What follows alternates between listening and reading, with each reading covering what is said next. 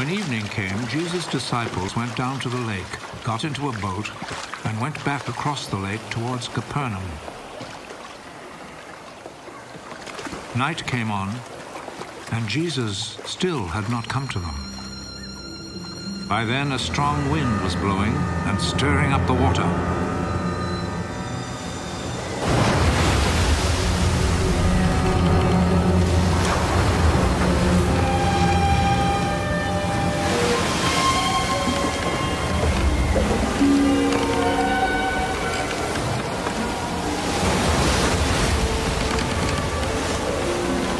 The disciples had rowed about 3 or 4 miles when they saw Jesus walking on the water.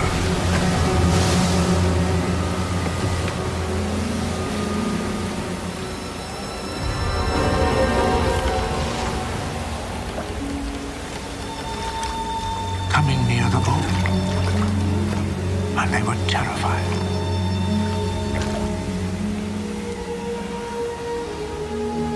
Don't be afraid.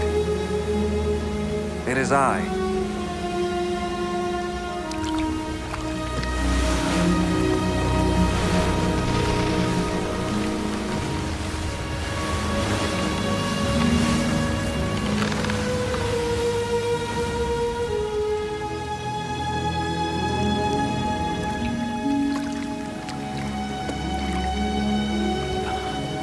Then they willingly took him into the boat.